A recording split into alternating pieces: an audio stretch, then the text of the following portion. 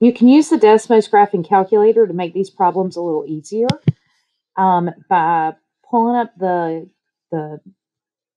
keyboard and typing in the square root of a squared plus b squared.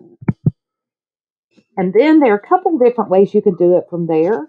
One of them is you can change the a and the b to match the lengths of the legs of the triangle. So, for example, if you have a triangle with leg lengths of 3 and 4, you can just change the a to a 3 and the b to a 4, and it will tell you that c is 5.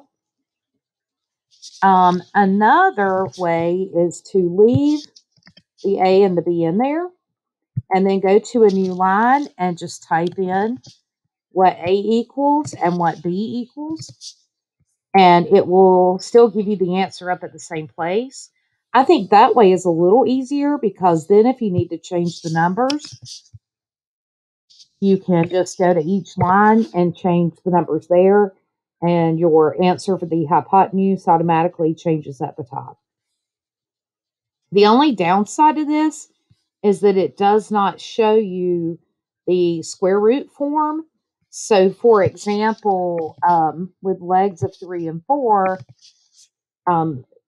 it would be the square root of 25, which is 5, but you never see the square root of 25 part.